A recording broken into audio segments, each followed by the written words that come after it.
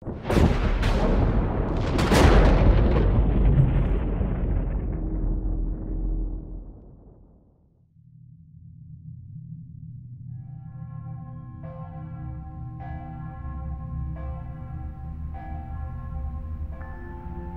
mår väl bra.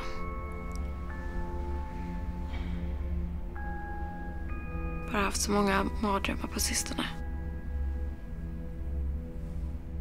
Jag har väl haft svårt att släppa det som hände och nu när den lilla ska komma så blir det mer påtagligt. Ja, det är klart att jag tänker ibland på hur hon skulle varit idag. Jag tror att det skulle blivit en flicka som den här.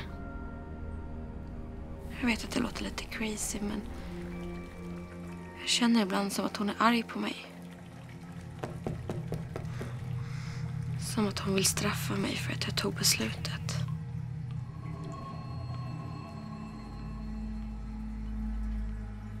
Jag vill ju egentligen inte det.